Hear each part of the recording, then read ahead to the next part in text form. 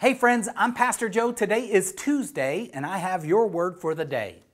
Over the last couple of months in our word for the days, we've been looking at the New Testament commands for followers of Jesus, and as I've said 100 times, understanding the context is crucial to understanding the commands for us today. When the Apostle Peter wrote 1 Peter, when he wrote his letter, the church was facing undeserved persecution from the government.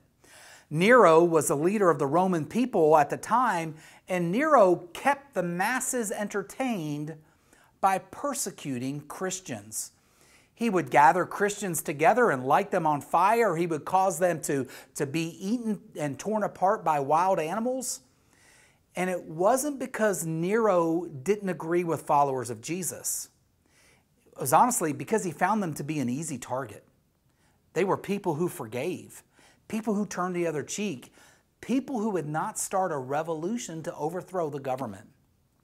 In the shadow of the wave of persecution that the church was facing, Peter wrote to followers of Jesus, and he said this: respect everyone and love your Christian brothers and sisters. Fear God and respect the king. Even though followers of Jesus were facing unjust, undeserved, and harsh persecution, they were called to live as children of God anyway. How they responded when they were hurt, when they were persecuted, or when they were chased out of town demonstrated that they really trusted in God. Would you respond the same way? If you were treated harshly and cruelly, would you still respect everyone?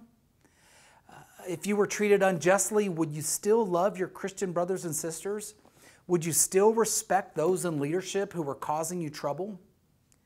See, that's the challenge of persecution.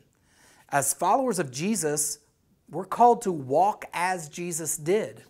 And when we do face trials, when we face persecution, when we experience unjust, undeserved pain, loving others in the midst of that persecution reflects the heart of Jesus. Remember what he said as he hung on the cross? He said, "Father, forgive them, for they do not know what they do." So, regardless of whether or not you're persecuted or experiencing something unjust, or whether everybody is loving you and giving you the attaboy, keep living like Jesus. Keep on demonstrating what it means for our faith in Jesus to lead our lives. Let faith lead your relationship with others, even those who don't deserve to be respected and loved. If today's word for the day has blessed you, like it, share it, or leave a comment. God bless.